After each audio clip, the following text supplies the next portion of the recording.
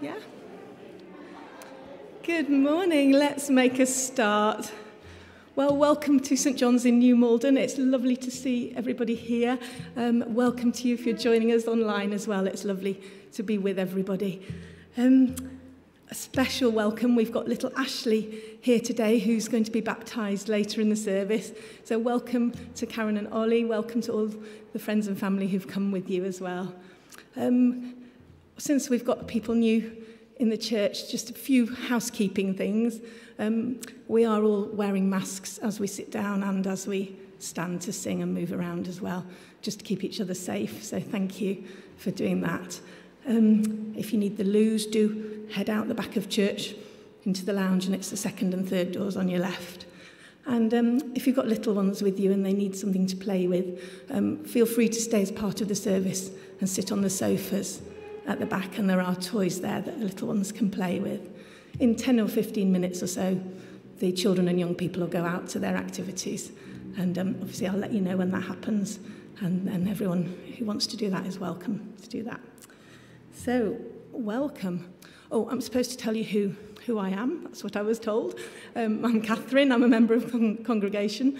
That ties in quite nicely because our series for these few weeks is we are thinking about who are you, or who am I?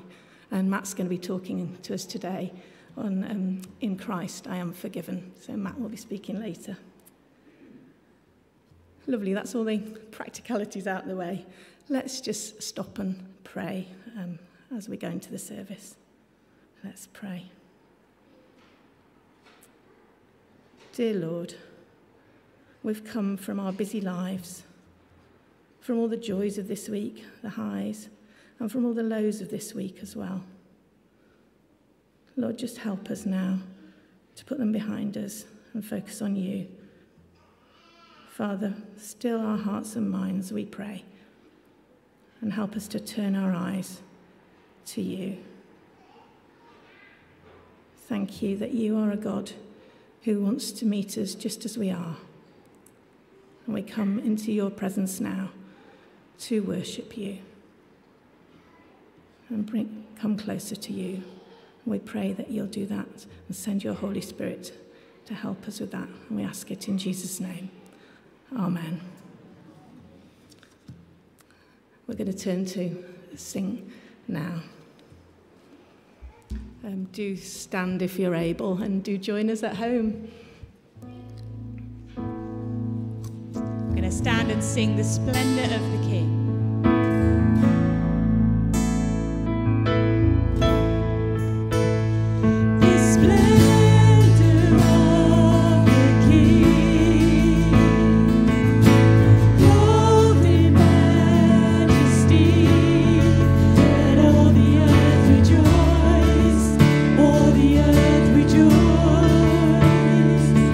He wraps himself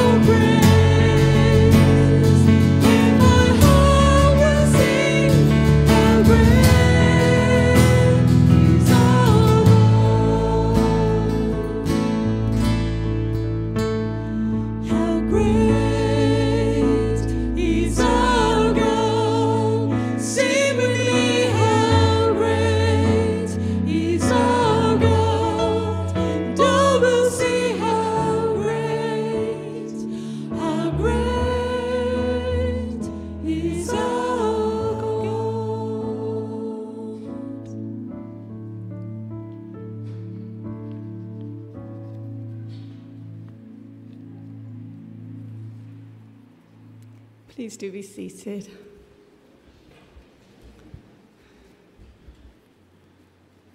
Every week we do things that we're not proud of or that where we fall short. Let's just take a few minutes to say the confession, to confess those things to God. It'll come up on the screen.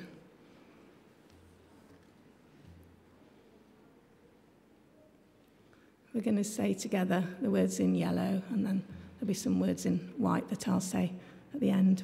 Let's say together, Lord God, we have sinned against you. We have done evil in your sight. We are sorry and repent. Have mercy on us according to your love. Wash away our wrongdoing and cleanse us from our sin. Renew a right spirit within us and restore us to the joy of your salvation. Through Jesus Christ, our Lord. Amen. And may the Father of all mercies cleanse us from our sins and restore us in his image, to the praise and glory of his name, through Jesus Christ, our Lord. Amen. And as forgiven people, we're going to sing again. Shall we stand? Oh, thank you. Who, oh Lord, could save themselves? They're all so good. Our shame was deeper than the sea. Your grace is deepest still. Let's sing, who, oh Lord? You, oh Lord, could save themselves. They're all so good. Our shame was deeper than the sea. Your grace is deeper still. 'Cause you alone can rescue. You alone can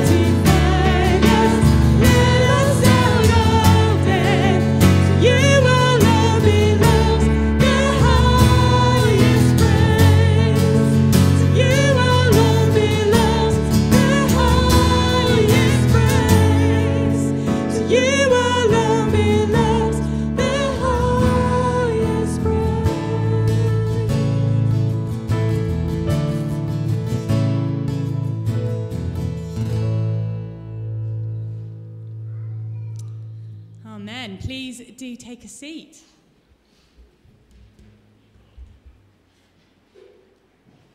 And we come to a very exciting part of our service now. This morning we are going to baptise Ashleigh. So first of all, can I just invite Karen and Ollie and Ashleigh. Godparents, you'll join us in a minute as well. But first of all, let's have... Now, Karen and Ollie and Ashleigh will be familiar to all of our regular people here from on a screen. But we may not have met you in person before. Tell us, first of all, where you live. We live in Welling, down in Kent, so about an hour away. So how on earth did you come to be sort of part of the St. John's family? You can take your mask off if you want to. Okay. So mainly because of Matt, I suppose. It's Matt's fault. Essentially, Matt and I worked together 25 years ago. And we hadn't connected for about 17 of them. But I just kept seeing Matt's posts come up on Facebook.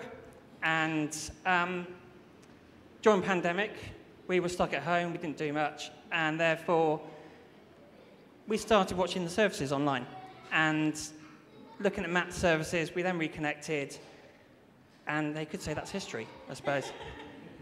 Brilliant. And you guys did Alpha with us, didn't you? Which was an absolute joy. Everything was on Zoom, of course, so you joined us. Can you tell us in 20 seconds, your experience of doing Alpha? I don't know.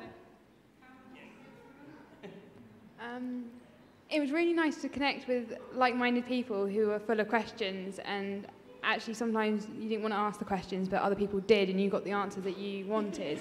And I suppose we asked questions that probably other people wanted to know the answer to and didn't feel right to answer or ask, sorry.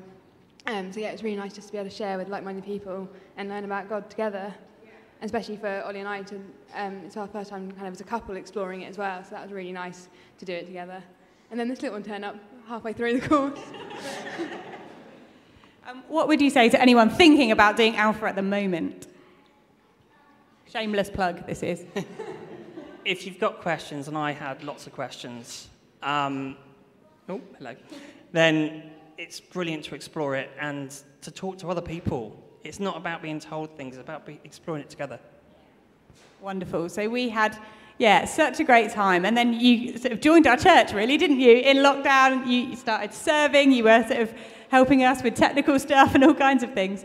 And it has been absolute joy to have you and Ashleigh too. So this morning, we are baptising Ashleigh into our faith. We're saying, Ashleigh, you are part of this wonderful, crazy family that knows and loves and tries to follow Jesus. And we're praying as we baptise you that there will never need to be a time in your life that you can't know Jesus and follow him and love him. And that will change what that looks like as you get older. Yeah. But we want to welcome you to this family and celebrate God's work throughout your life. That's what we're praying for. So, can I invite the godparents now to join us up the front as well? Now, all the words that we're going to need for this are going to be on the screen, hopefully. Why don't you come and stand this side of me? I should get the baptism.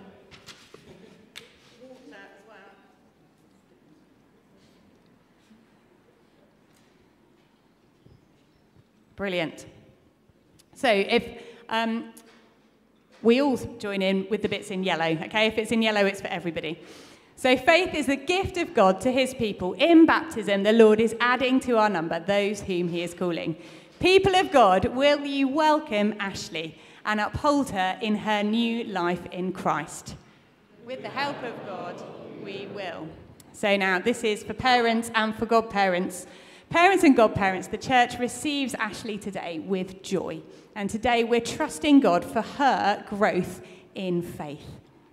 Will you pray for her and draw her by your example into the community of faith and walk with her in the way of Christ? In baptism, Ashleigh begins her journey of faith. But today you're speaking for her. So will you care for her and help her to take her place within the life and worship of Christ's church. Fantastic. So, as we baptize Ashleigh into this faith, we're going to remind ourselves what it means to follow Jesus. And part of what it means, and we're going to be thinking about this later in the service as well, is to repent of all the stuff that stands in the way between us and God. Because as we've just sung and as we're going to be hearing, Jesus died and rose again so that we could know his forgiveness, so that we could be free to walk with Jesus. And that's what we're praying that you will be able to do as you grow up, Ashleigh. So parents and godparents, in baptism, God calls us out of darkness and into his marvellous light. To follow Christ means dying to sin and rising to new life with him. So therefore, I'm asking you as parents and godparents, do you reject the devil and all rebellion against God? Do you renounce the deceit and corruption of evil? Do you repent of the sins that separate us from God and neighbour? And do you turn to Christ as Saviour? Do you submit to Christ as Lord? Do you come to Christ, the way, the truth, and the life? Wonderful. So, Ashleigh, that's going to fall in the water, isn't it? Thank you. That would be very helpful. Thank you very much. Ashleigh, I'm going to sign you now with the sign of the cross. Okay. Can we have the next words up on the screen? Christ claims you for his own. Receive the sign of his cross and do not be ashamed to confess the faith of Christ crucified. And now we all say together, fight valiantly as a disciple of Christ against sin, the world, and the devil, and remain faithful to Christ to the end of your life. Amen. So now we're all going to say the creeds together. Shall I invite us all to stand if you're able for this part? We're going to declare that we believe in God as Father, Son, and Holy Spirit. That is how we know God, how he's revealed himself to us. So brothers and sisters, I ask you to profess together with Ashleigh the faith of the church. Do you believe and trust in God the Father? I believe in God the Father Almighty, creator of heaven and earth. Do you believe and trust in his Son, Jesus Christ? I believe in Jesus Christ, his only Son, our Lord, who was conceived by the Holy Spirit, born of the Virgin Mary, suffered under Pontius Pilate, was crucified, died, and was buried. He descended to the dead. On the third day he rose again. He ascended into heaven. He is seated at the right hand of the Father, and he will come to judge the living and the dead. And do you believe and trust in the Holy Spirit? I believe in the Holy Spirit, the Holy Catholic Church, the communion of saints, the forgiveness of sins, the resurrection of the body, and the life everlasting. Amen. Do you please take a seat again?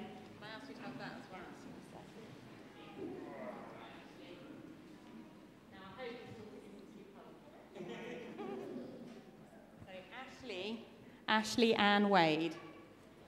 I baptize you in the name of the Father, always a shock, isn't it? And of the Son, and of the Holy Spirit. Amen.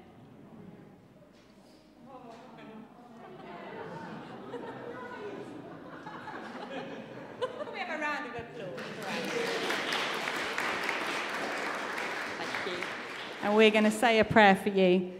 So, Lord God, we want to thank you today for Ashleigh, for the gift that she is to her mum and her dad and her family and her friends. And we want to thank you for the work you've done in Karen and Ollie's life over the last couple of years. And thank you that this is a family who want to know and love and serve you. And we pray that as Ashleigh grows up, she will always know that she is loved by you, that you walk with her, and that as she gets older, she will understand more and more of what it means to follow you and to know your plans and purposes for her life. So would you bless her? In Jesus' name we pray. Amen. So, this is the last bit now, Ashleigh, where we welcome you to our crazy family, okay? And you can keep that if you like. You clearly like that bit of paper. So, there is one Lord, one faith, one baptism. Ashleigh, by one Spirit, we're all baptized into one body. So, we welcome you into the fellowship of faith. We are children of the same Heavenly Father. We welcome you. Fantastic. Ooh.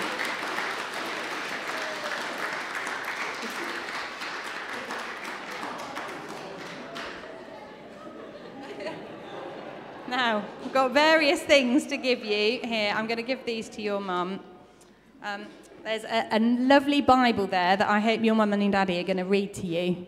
And it's going to tell you all about Jesus, so you can find out about how fabulous he is as you grow up. And then we're also going to give you a lighted candle, and I think David's got some matches.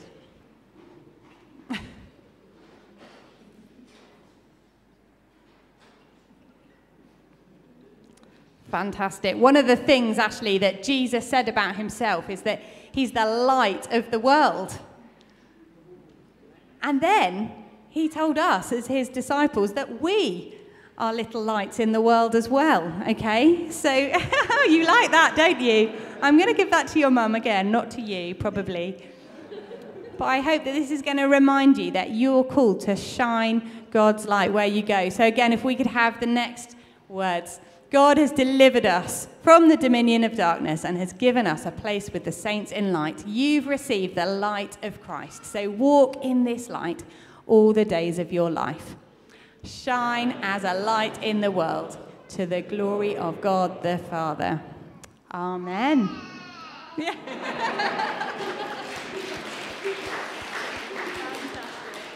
Wonderful. Well, please take a seat. Thank you very much. Well done, Ashleigh.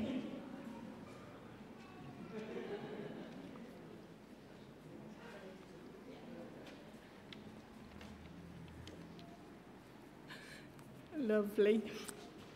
We're going to have notices, as all churches do, to tell you what's going on in the week. Most notices are on our email, and if you don't get the email, then do talk to one of us and ask to be added to the email list, or email us at admin@sjnm.org. SJNM obviously stands for St John's, New Malden, so admin@sjnm.org will add you to the list. But you'd just like to highlight something, wouldn't you, Isles? Yes, just a quick final plug for our Alpha course, which is starting. It's moved. So I know we were saying Alpha was going to be running on Wednesday evenings, but we had a number of people who were interested in doing Alpha and couldn't make Wednesday nights, but they could make Sunday nights, and all the people who'd already signed up could do Sunday nights as well. So Alpha is now going to be on Sunday evenings, starting next Sunday, okay? And it's a chance to come and have some food together, and ask any question you have about life, about the Christian faith, about who on earth is this God that Christians worship, who is Jesus, and we sit and we watch a short film, and then we just talk about who Jesus is and what it means to know him and love him and follow him. And anyone's very warmly welcome. So chat to me or Matt after the service if you want to know more. There's quite a few people here today who did the last Alpha course, so I'm sure if you want to ask them, oh look, they're waving as well. So I'm sure if you want to ask them what it's really like, you could go and chat to one of them. Thank you. Right, in half a minute, our children and young people's activities will start and they can go out. So let's just pray for them. Father God, thank you for the blessing of little ones and all the children and young people. We thank you for their leaders and all they're doing to help the younger ones learn about you. We just pray now as they go that they'll have lots of fun and draw closer to you. In Jesus' name, amen. So if you do have little ones and they'd like to go off to the back, you'll see the leaders and they can tell you which group they'll be happiest in. I'll just give you a minute to all move.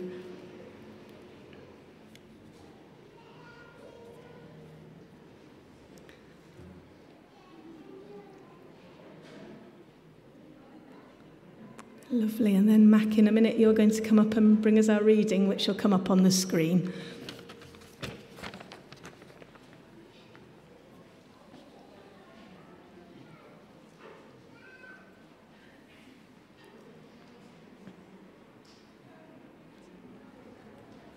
It's all right, I'll just let people go around. They're going everywhere at the moment. There's young people going that way, young people going upstairs. There's a lot of young people. It's great.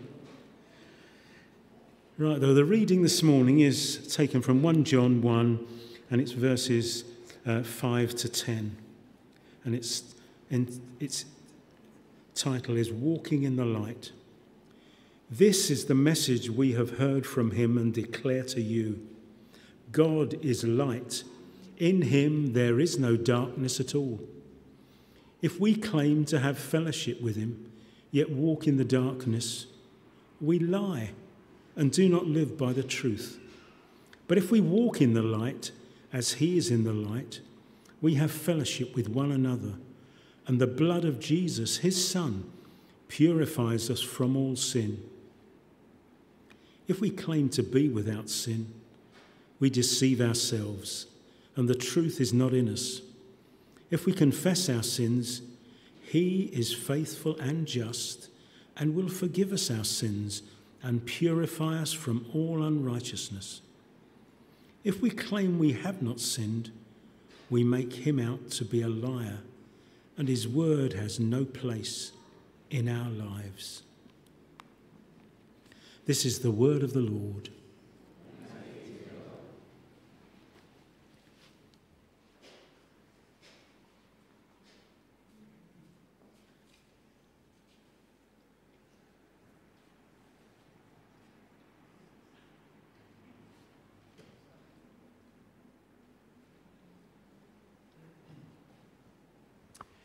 Good morning. Shall we pray together? Thank you, God, for this wonderful, joyful day. Thank you for the opportunity to celebrate Ashleigh with Ollie and Karen and the rest of family and friends. Thank you that you love each one of us from the youngest to the oldest. And I pray now that you would speak to us about your love. Amen. So if we haven't met before, my name is Matt. I'm Iles's the vicar here, Iles's husband. And today I'm going to be continuing a series of talks that we recently started here at St. John's, looking at our identity, as you've already heard so far. So you've probably noticed the last couple of years in life have been pretty turbulent, to say the least. And when everything gets kind of turned upside down, as it has been through the pandemic, it can really affect our sense of who we are. So Iles was talking about this a couple of weeks ago. You know, we often get our sense of identity from what we do, you know, whether that's paid work or volunteering or caring for others, whatever it is. Or perhaps we can get a sense of identity from our relationships with friends, with family. And all of those things have, of course, been negatively affected one way or another in these last couple of years. And that is why we're doing this series of talks now. So as our own sense of identity might have got shaken, well, what does God say about us? Who does he say we are? For those of us who follow Jesus today, what does it mean for us to root our identity in him?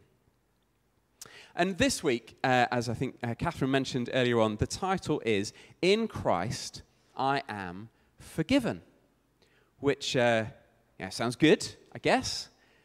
It does also raise some questions. Now, I've been forgiven for what? And why? And how? And actually, what difference does it make? There are lots of questions about being forgiven there. But we can start answering that first question, you know, what are we being forgiven for, when we consider probably the most prayed prayer in the world today is the prayer that Jesus taught his followers. We call it the Lord's Prayer. We're going to be using it later on in our service. And there is a line in that prayer that says, "Forgive us our sins." In fact, I don't know whether you've noticed, but sin has actually got quite a few mentions in the service so far today. Earlier on, Catherine led us in a confession that started with these words. It said, "Lord God, we have sinned." Ollie and Karen and Ashleigh's godparents stood up here just a moment ago, and they were asked by Isles, do you repent of your sins? They said yes, which is good.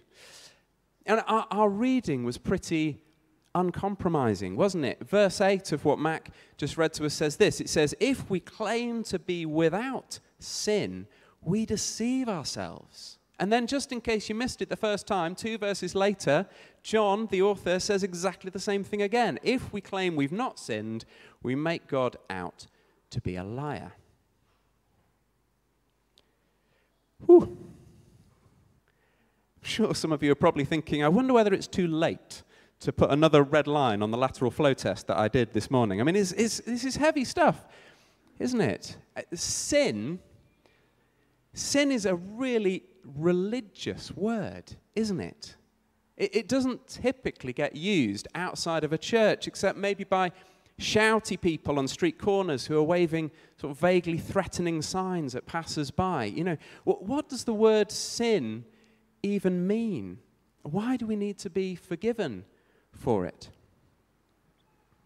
Isles and I have 2 children. The oldest is 4. And if you were to ask him what he thinks sin is, what would be his definition, he probably would say something like making bad choices.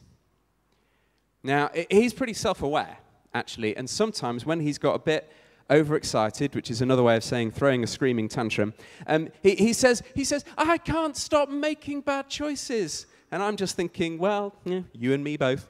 And then sometimes he says, when I'm a grown-up, it means I won't make any bad choices. And I'm just like, I have some bad news for you.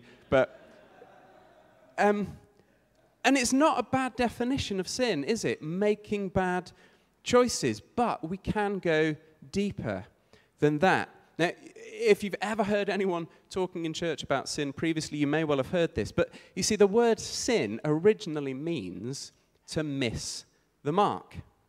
So imagine someone aiming an arrow or a spear at a target, but then they don't go sort of slightly off-center. They miss the target entirely. And that is called a sin. And that kind of makes sense of the word, doesn't it? I was aiming for financial integrity, but then I just massaged a few figures on my tax return, and I missed the mark. That is a hypothetical example, just in case anyone from the Inland Revenue happens to be watching our live stream today. I was aiming for honesty and truthfulness, but then I made some bad choices. I missed the mark. I told some lies. I was planning on going to a work meeting with my notepad and my laptop, but I accidentally turned up with a suitcase full of wine instead. I missed the mark. Or did I miss the mark? Well, there's the question. Honestly, the only person who can genuinely claim to be turning up to a work meeting with wine is when a vicar is taking someone home communion, and that's that. Anyway, but that definition of sin does help us understand it a little bit better. And if we're really honest, it's something that probably resonates with all of us. But there is a deeper meaning still, and we can find that if we go back very near the very beginning of the Bible to Genesis chapter 3. And in this chapter, we read the story of Adam and Eve. And they're living in paradise in the Garden of Eden, but then they're interrupted by a crafty serpent. Now, I should say, at this point, any question of was there literally a talking snake in the Garden of Eden is entirely missing the point. That's not what this story is about. The point is that this is the temptation that was put to Adam and Eve. You see that fruit on the tree that God specifically told you not to eat? Well, he doesn't want you to eat it, because when you do, you will become like God. And that is sin, right there. Or if you like, it's the sin beneath all sin, putting ourselves in the place of God, making our own rules rather than following his ways. And even then, still breaking the rules that we made when we feel like it. Indulging our greed, indulging our selfishness as we please, or judging others, condemning them for their faults, even as we might try and excuse our own. Now, this might just be me, but if I make a mistake when I'm driving, it's because the light wasn't good, or it's because the road signs were wrong. There's a reason, there's a very good reason that I made a mistake when I'm driving. If you make a mistake when you're driving, it's because you're an idiot. Sin is ultimately putting ourselves in the place of God, and it's what leads to dictatorships and bullying and war and lying and abuse. It's why the world is sort of on the edge of catastrophic climate change, because we've created a system where fulfilling our own desires and wants is more important than anything else. Sin is putting ourselves in the place of God, and when we do that, which to be honest, we all do, it inevitably leads to pain and suffering and brokenness and sorrow. That's the bad news.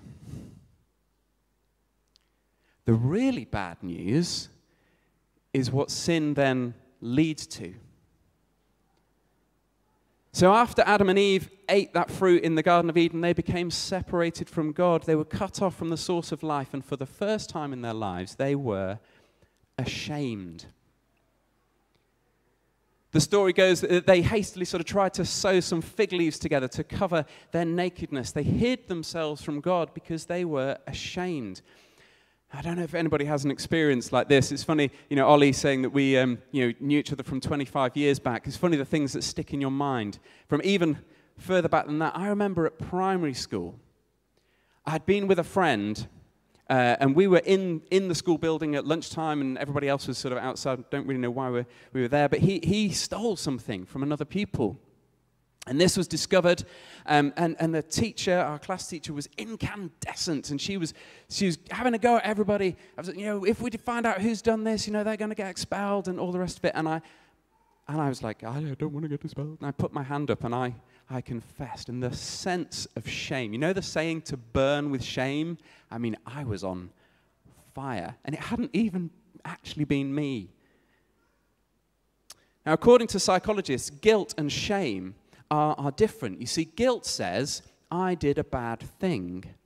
Shame says, I am a bad person. And shame can be the result of other people's judgment on us, like for me sitting in that primary school classroom. Or shame can be self-inflicted. It can be a judgment we make about ourselves. Many, many people, even outwardly very successful people, carry a deep sense of shame within them. Perhaps the result of having a parent who it felt impossible to please. Perhaps just from one cutting remark made by a teacher when they were an impressionable teenager. Perhaps from an experience of abuse. Shame has many causes, but it has one result, and that is that, like Adam and Eve, we hide. We either hide ourselves or we hide part of ourselves away. Now, I don't know if you've ever seen anything from a website called dogshaming.com. You might have seen various sort of memes posted up on Facebook. If we can have a couple of examples of this up on the screen.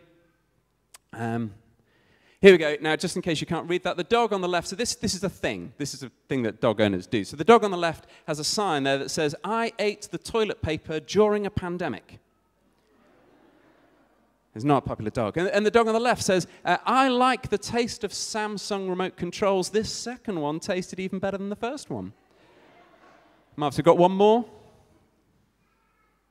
Yeah, and this one says, I was sick on the lounge carpet when Mum and Dad were at church, and then I ate it. And just in case you've not met him, that is our dog.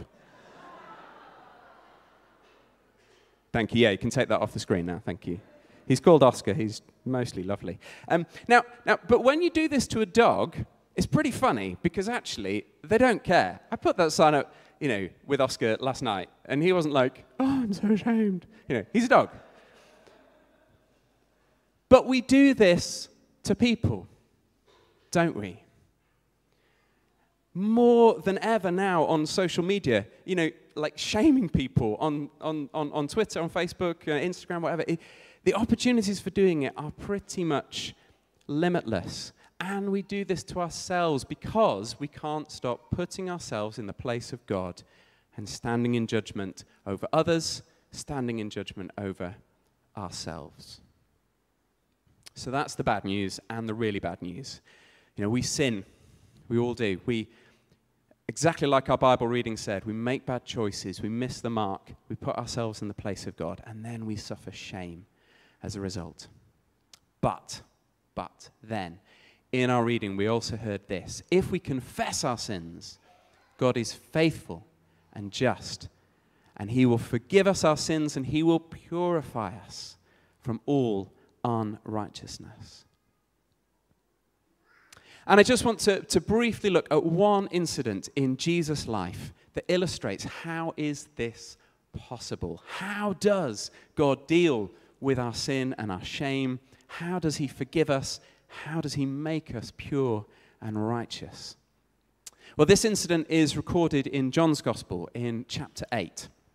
What happened was Jesus was teaching his followers, and then some religious leaders of the day, they were called the Pharisees, the teachers of the law, they brought to Jesus a woman who had been caught committing adultery.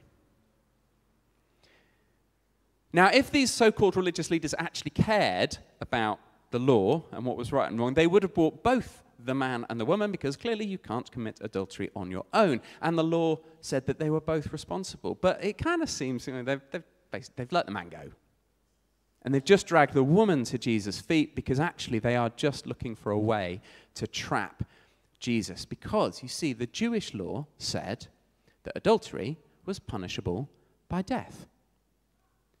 And if Jesus agreed with the law, then he would be in serious trouble with the Roman authorities who were in charge at the time, because they alone could administer the death penalty. On the other hand, if Jesus disregarded the Jewish law and said, just let her go, those religious leaders could say, he's a blasphemer. He's not to be trusted. He doesn't follow our laws. So they think they've caught Jesus. They think they've caught him in this dilemma. Much worse, of course, though, is the woman's situation. She has been caught in the act of adultery. She's probably not fully dressed, and like Adam and Eve in the garden, maybe she's kind of clutching her robe to preserve what remains of her modesty. She's probably bruised, she's probably grazed from the rough handling that she's received. She's there on the floor, surrounded by angry men who are threatening to stone her to death. As I was doing a bit of reading for this talk, I came across an article on the website of Scientific American magazine. It said this: shame is the uncomfortable sensation we feel in the pit of our stomach when it seems we have no safe haven from the judging gaze of others. We feel small and bad about ourselves, and we wish we could vanish. And that is probably barely scratching the surface of how this woman feels. She is utterly humiliated. She's utterly terrified. She's utterly shamed. So what does Jesus do? The story says he bends down and he writes in the dust on the ground with his finger. Now, there's been lots of speculation about what could it be that Jesus thought was so important to write in the dust on the table. You know, it probably wasn't his shopping list. You know, maybe he was writing down the names of other women who these religious leaders had had affairs with. Maybe he was writing down details of other sins that they had committed. Well, we don't know. But what we do know, though, is that Jesus, in the gentlest and most non-confrontational way possible, was drawing all of this hostile attention away from the woman and onto himself, because that is what he does. And then after everybody's, you know, kind of gathering around, look, what is he doing? What is he doing? And then he stands up and he says, "Let anyone who's without sin be the first to throw a stone at her." And then he kneels down again and he carries on writing. And there's silence.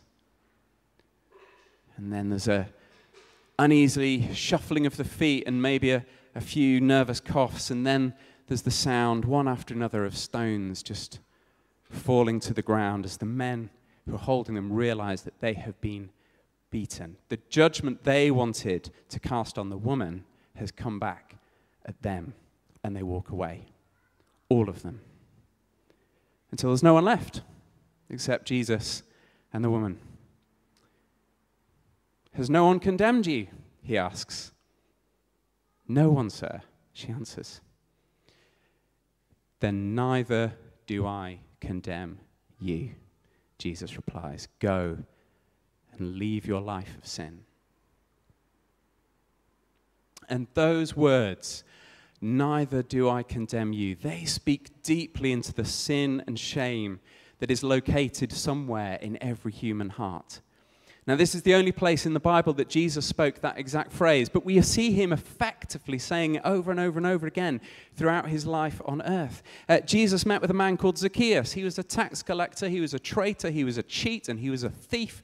And instead of pronouncing judgment on him, Jesus said, I am coming to your house for tea, because I do not condemn you.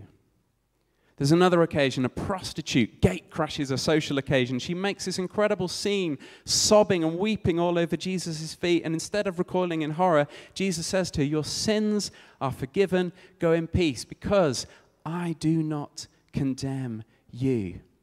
When Jesus was being crucified, there were two men next to him being executed for their crimes. One of them called out to Jesus for mercy, and Jesus responded saying, today you'll be with me in paradise because I don't condemn you being executed for your crimes. You're still not condemned. Jesus even refused to condemn the soldiers who'd hammered nails through his wrists and feet, and instead he prayed, Father, forgive them. You see, Adam and Eve sinned by wanting to put themselves in the place of God, and that led them to a place of shame. But Jesus flips that. He reverses it. He turns it on his head, because he was and is God. But he gave that up for us, for love. He left heaven to be born as a poor peasant baby lying in an animal's feeding trough, and then he died on the cross in a place of utter shame and humiliation, stripped naked by the Roman soldiers who crucified him. And when Jesus was confronted with the woman caught in adultery, he drew the hostility of the crowd onto himself. And on the cross, he did that on a cosmic scale, because all of our sin, all of our shame was placed on him. All the world's brokenness and pain and wrong was given to him like a cup filled with the bitterest drink, and he drank every last drop, and he said, it is finished. And he breathed his last. Jesus is the one who stands in the way of judgment, the one who covers our sense of shame, the one who says, neither do I condemn you. And he's the one who God raised to life again so we could know life and forgiveness in him. So our reading says, if we confess our sins, God is faithful and just and will forgive us. But we need to understand when we read that, it's not like we have to confess like God is grudgingly giving his forgiveness, although he doesn't really want to. Jesus has already done everything necessary for us to be forgiven. And we simply need to accept that. You might be someone who struggles every day with making bad choices. You might be someone who really struggles to think of anything you've done really wrong to confess to God, but maybe you wrestle with a sense of shame that no one really knows about because you still don't think you're good enough or successful enough in some way. Well, hear these words again. Neither do I condemn you. That's what Jesus says to each one of us. He gave up heaven to take our sin, to take our shame, and to make it possible for us to live our lives in the light of this truth, that in Christ I am forgiven. Amen.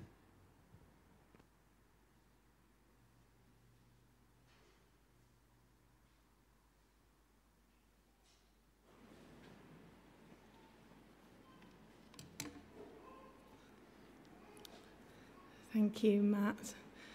Really helpful to hear about missing the mark, because we all know what shame feels like. But let's just remember what Jesus has done and the forgiveness he brings. Should we just take 30 seconds maybe to close our eyes and just think and pray about what that means for us?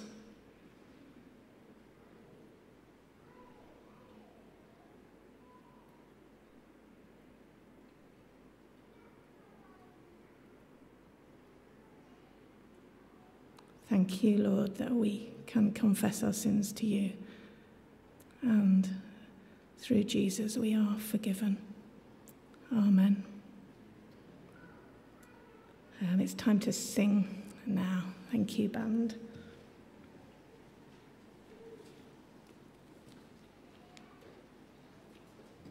Should we stand together? We're going to sing as we celebrate the fact that we are forgiven.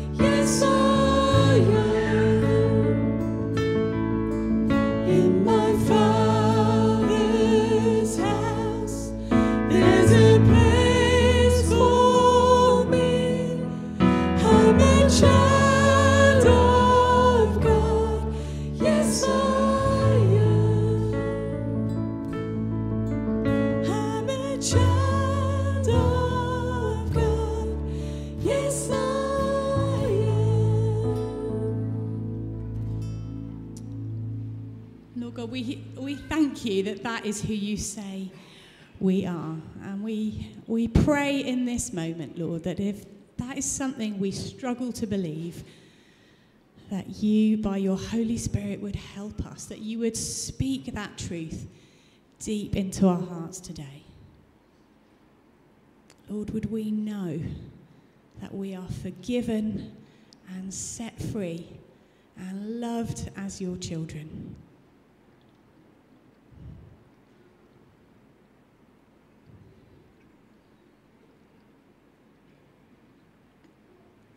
Amen.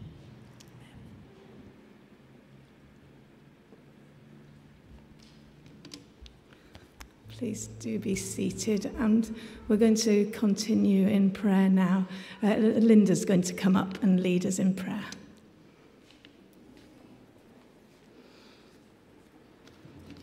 Thank you.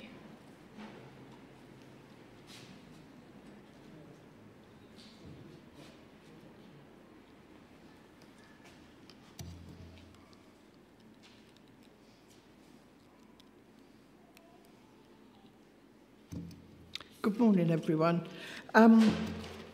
We come to the part of our service that we call prayers of intercession, which is a rather long word, isn't it? But it means that we bring to God things that are on our hearts, the issues that or some of the issues that we worry about. So let's pray together. Heavenly Father, we come to you and bring our requests because you have told us to do so. Thank you for all your love and goodness towards us, which we take so much for granted. We look around our world and see so much that concerns us. For the people of Tonga in the South Pacific, following the volcanic eruption and the tsunami, as the true extent of the damage is only starting to be known now. Thank you for the aid being sent to the people at this time. We pray for those who have lost their homes and possessions as a result of this disaster. Lord, hear our prayer. We bring the fighting in the Yemen to you between rebel groups and the coalition led by Saudi Arabia. An airstrike on a detention centre has killed more than 70 people recently. We pray there will not be any further escalation in the fighting and that talks will take place to bring about peace and stability. Lord, hear our prayer. The news headlines are full of the situation on the border of Ukraine, where there has been a build-up of Russian forces. We ask that the current tension will not result in fighting and loss of life. Lord, hear our prayer. We bring our own country to you at this time when restrictions associated with the pandemic are coming to an end. We remember all those who work in the NHS as they continue to face pressure. May those who feel tired and overwhelmed have their strength renewed. Lord, hear our prayer. We pray for all those in positions of authority in this country.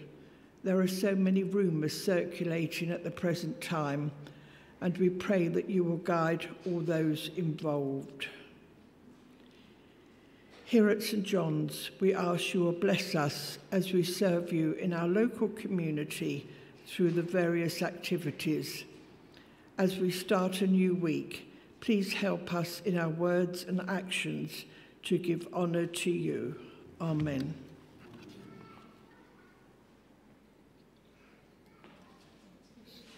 Sorry, we're going to say the Lord's Prayer together now, which will come up on the screen, I hope. Our Father in heaven, hallowed be your name. Your kingdom come, your will be done on earth as in heaven. Give us today our daily bread. Forgive us our sins, as we forgive those who sin against us. Lead us not into temptation, but deliver us from evil. For the kingdom, the power, and the glory are yours, now and forever. Amen.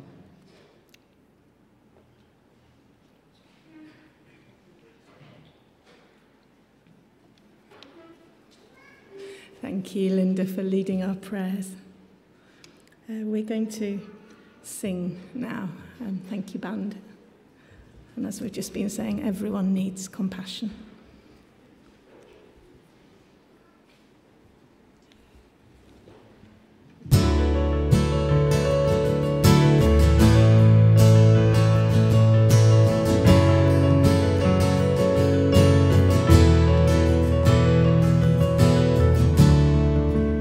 Everyone needs compassion.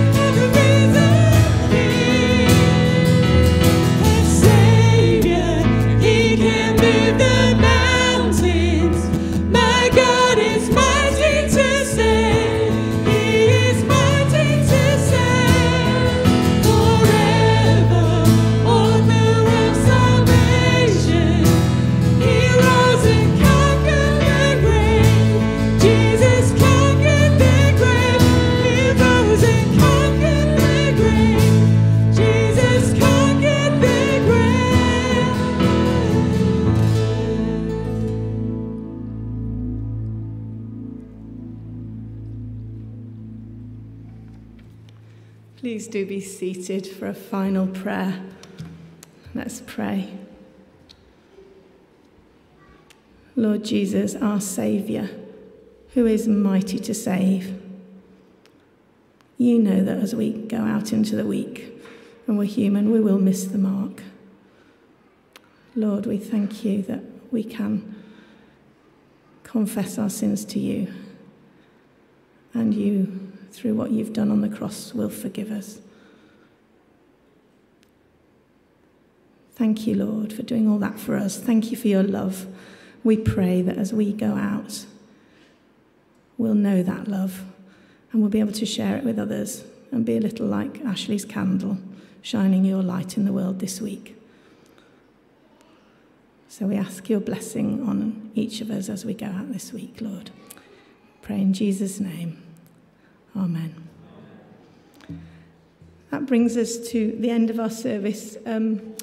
Sorry we're not doing tea and coffee at the moment, but it is lovely to be with you, and we do hope to see you all again soon. And bye-bye at home as well. Bye-bye.